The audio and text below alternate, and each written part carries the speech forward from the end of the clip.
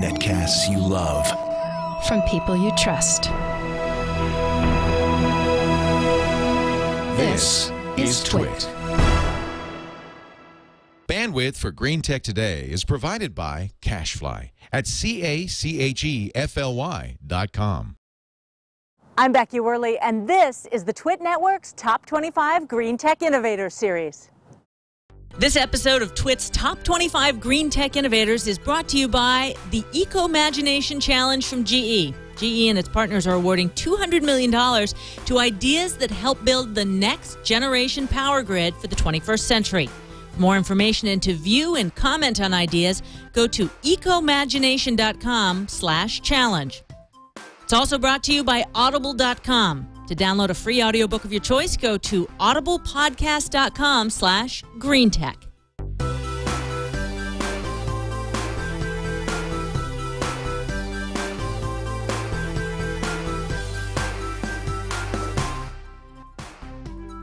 Green energy innovation, be it solar, wind, even electric vehicles, are all dependent right now on one technology: batteries.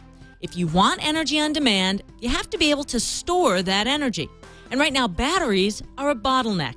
They're too big and too expensive. But one Indiana company, EnerDel, is trying to innovate and streamline the battery making process right here in the U.S. I went on a tour of their Indianapolis plant and talked to John Corbett, their quality control manager, about the incredibly technical process of making these electric vehicle batteries and how EnerDel is trying to make them smaller and cheaper. And trust me, explaining this process to a blonde was a challenge. This is the mixing operation where we take the raw materials, carbon, various powders and active ingredients, mix them all together with high pressure, high speed mixers, and we transfer them into these tanks here, which are slurry. So we have two types of slurry. And slurry is exactly that. It's a mixture of aqueous and powdered materials. I think I had that at Dairy Queen once. It could very well be. Maybe it was the mixed slurry. I can't remember. It might be a blizzard, but this is a slurry. And we will transfer this material over to our coating operation, where we begin the application of the slurry to the various foils. Okay, so let's just start at the beginning. You're making these batteries from scratch? From scratch. We start with the raw materials, some powder, carbon and lithium manganese oxide and various other chemicals, mix it together with a binder and some solvents, and that becomes the slurry. We have two types, one for a negative and one for a positive. And later on we'll marry those two together and make a battery. Okay. You say so. Let's keep going. All right. This is the uncoiling of the aluminum foil, and we can run either aluminum or copper depending on whether it's the anode or the cathode. The anode being the negative electrode, the cathode being the positive. The aluminum goes through this process, gets uncoiled and into a coating head. And at the coating head, we actually coat both sides of the substrate or the foil with the slurry. So that think of it as you're paving a highway of slurry onto aluminum or copper roads. Is battery technology so set in stone that this is just an old recipe, or did you guys invent this one? The recipe is one of the proprietary things that we really hold close to our vest. Lithium-ion technology is older than you may think. It's been around since the 1960s and even before that. But our particular recipe has been developed with a particular application in mind, whether it be an electric vehicle or a plug-in hybrid or a hybrid electric vehicle. It seems like battery production right now is the Wild West in some ways. You know, you guys are kind of evolving at such an epic pace that things are changing fast. There's a lot of competition. Is this kind of a process that's in process? It is, and I think you'll see the entire process evolve over time.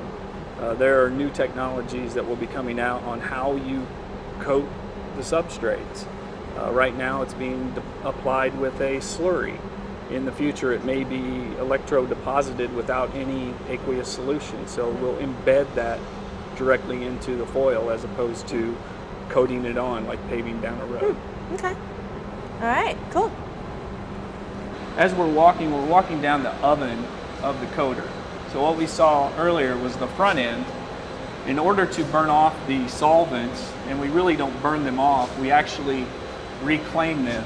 So the material that's coated dries through this 5-zone oven over time, and the volatile chemicals that creates the VOCs actually gets captured and recirculated back into a holding tank where we use it again when we sell it back to the supplier, they recycle it and sell it back to us. So it's a closed loop system, and there's no emissions. No VOCs, which are bad gases up in the air. Exactly. Good. I shouldn't flip any of those, huh? I would not flip any of those switches. Just checking. So now we see the tail end of the process. This is a single side coated electrode that's being coiled up, and this is the tail end of the coating process. So tell me, in terms of, I see the entire sheet of aluminum coming up, and then the black material is what's come out of the slurry and all of that? The black part is the active ingredient on the foil, which actually acts as the transfer of the ionic electrochemical reaction. So this might be positive or negative depending on what the recipe is for this one? With our configuration, the aluminum is the positive electrode. Okay. Got it. You see there's a line right down the center, so we're getting twice the capacity out of this coil. We'll take this double wide roll of electrode material and we'll slit it down the center where we'll use it for another process. So the final portion of the assembly of a cell is taking those components that we talked about at the beginning of the process, the mixed coated foils. We shape them into the form of an electrode, stack them up, and interweave some separator material. It's almost like making baklava. And then we put it in this little paper or aluminum foil bag that's like a potato chip bag, seal it up, put some electrolyte in it, and then it's ready to become a battery cell. Thin is in. Thin is in. This is about a 6mm battery cell, capable of about 17 to 18 amp hours of energy and power over time. And in batteries, smaller is better, right? Smaller is better, but depending on the customer's application, size is a factor. And they may want thinner, they may want thicker. It depends on how much of mechanical constraint they have. Why is this a big deal? Well, it's a renewable source. We're using raw materials that are inherent to the earth, but they're in very small quantities. We're eliminating the use of foreign oil because we're getting rid of the use of gasoline, especially when you go to electrification of vehicles. So, less gas, more jobs, a lot more growth in the industry. It's a tremendous win-win for everybody.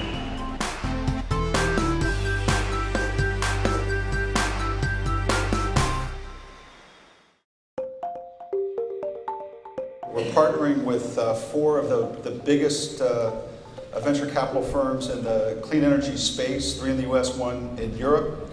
Again, we think that the combination of GE investment and venture capital investment is going to allow us to increase innovation. It's going to allow us to accelerate new ideas. It puts us shoulder to shoulder with some of the smartest tech investors, and we can use what I would call the industrial clout of GE to bring technologies to this marketplace faster. GE announced its challenge at a San Francisco event along with its 4 venture capital partners. Emerald Technology Ventures, Foundation Capital, Kleiner Perkins Caulfield & Byers, and Rockport Capital Partners have all joined with GE. Ideas from companies and individuals can be entered through the ecoimagination.com website for the next 10 weeks. So check out ecoimagination.com.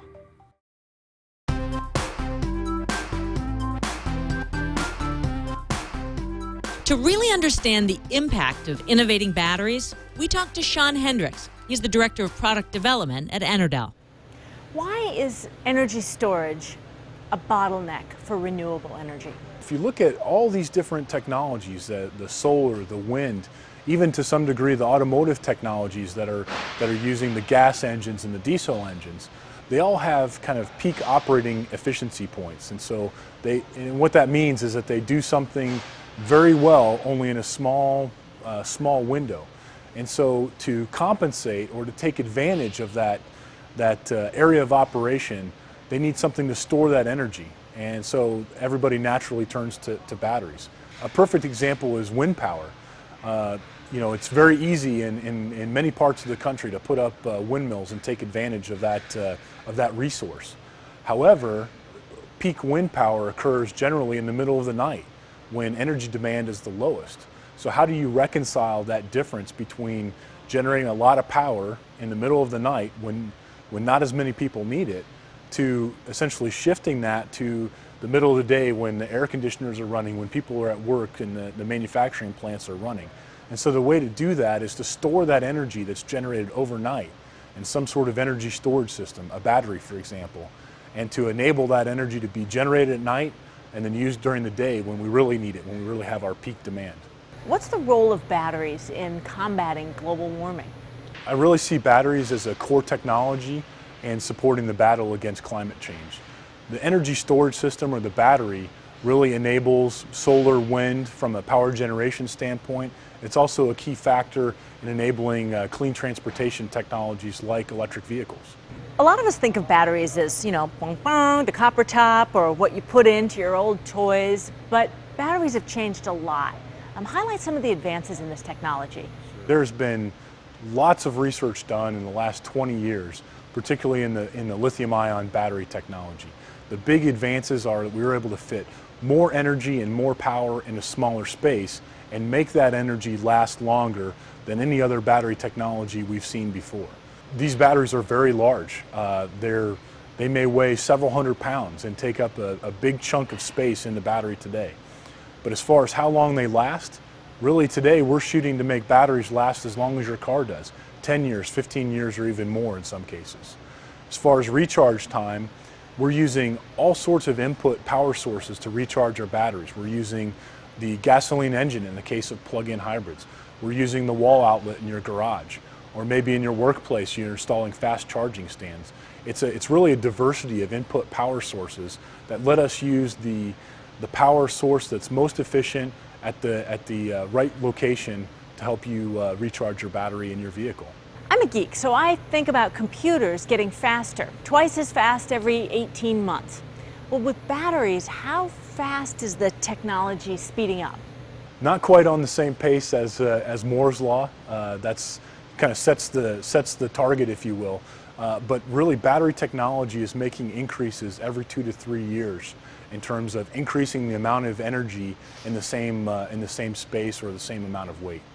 Every couple of years, 2 to 3 years, we're increasing 3 to 5% in terms of the amount of energy that we're storing in the same amount of space, the same amount of volume. But we're very much at the early stages of this technology and its adoption in all these different fields, from renewable energy to transportation.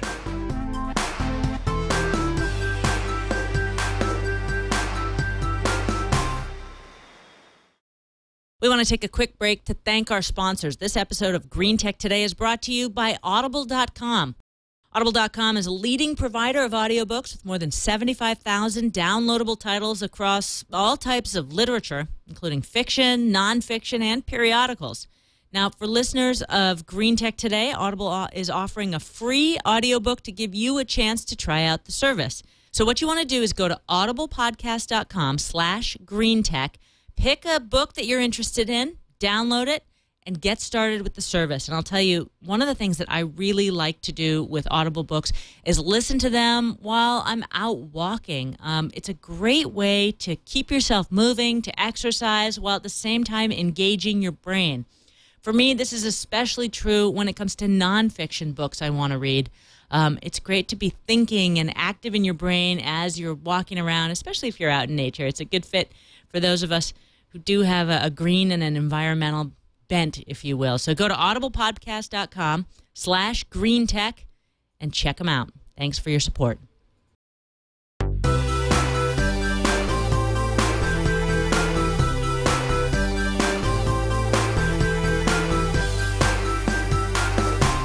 Is this technology just about cars? And that's exactly right. It isn't just about cars. That's a big market. It's a big area today. But we're really seeing interest and pull from all these different market segments, from grid storage to residential to commercial energy storage. Everybody in the world and across market segments is interested in doing what they can to increase their efficiency.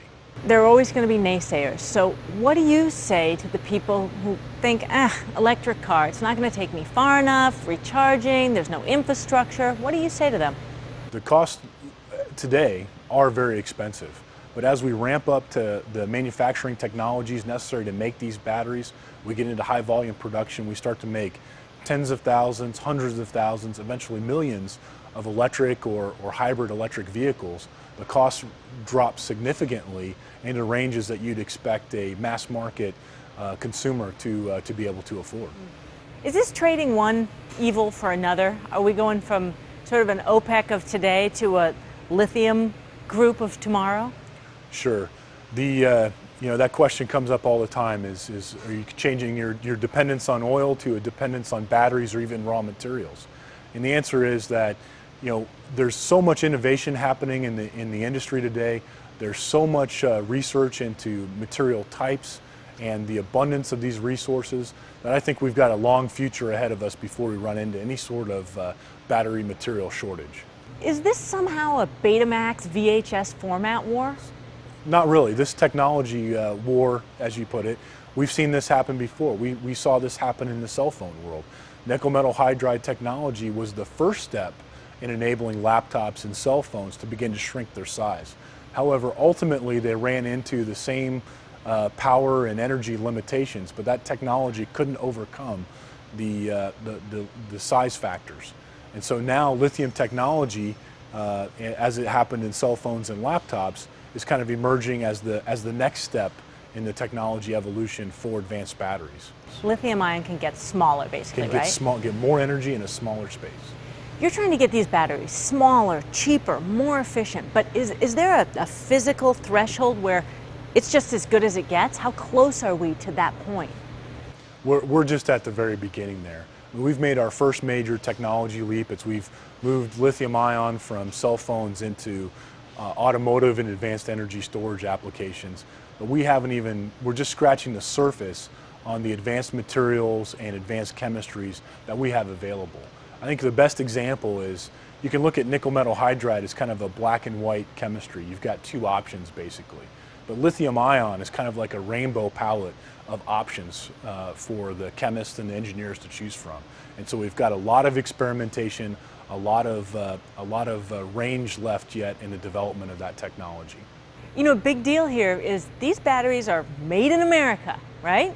Absolutely. The great thing about the lithium ion industry today is that manufacturing capacity traditionally has been centered around the Asian area because of the location to consumer electronics. However, now with these advanced technologies, the playing field has been leveled, and America is beginning again to compete in the large-scale manufacturing of advanced lithium-ion batteries. That whole concept of the earth, environmentalism, tree huggers, we're doing it for our kids. Does that play here? It does, but I like to bring it to a much more practical and personal level, which is, I'm doing something that helps my family, both from the planet or the environment of the future, but I'm also setting the stage for a new industry that maybe my children will work in 20, 30 years from today. Hey, thanks for watching. If you have any comments on the show or anything for the TWiT Network's Top 25 Green Tech Innovators Series, email us, greentechtoday@twit.tv.